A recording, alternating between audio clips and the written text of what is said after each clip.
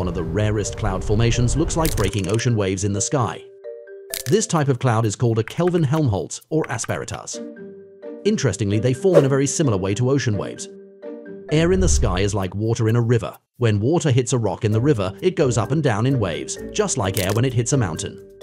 Sometimes the air on top moves too fast and the air below is slower, and these speed differences make these layers slide against each other. When they slide too much, the whole bundled air wave can tip over and roll up, just like how ocean waves curl and break at the beach. However, Kelvin-Helmholtz waves typically form far up high in the atmosphere, at the tops of cloud layers. This is because speed changes occur frequently in the mid to upper troposphere, such as around the jet stream, which sits around 6 miles or 10 kilometers up in the atmosphere. More importantly, these waves form more frequently than we see them, because we can only see them with a clear sky between us and a perfectly placed cloud layer like a cirrus or altocumulus. So, which type of cloud is your favorite to see in the sky?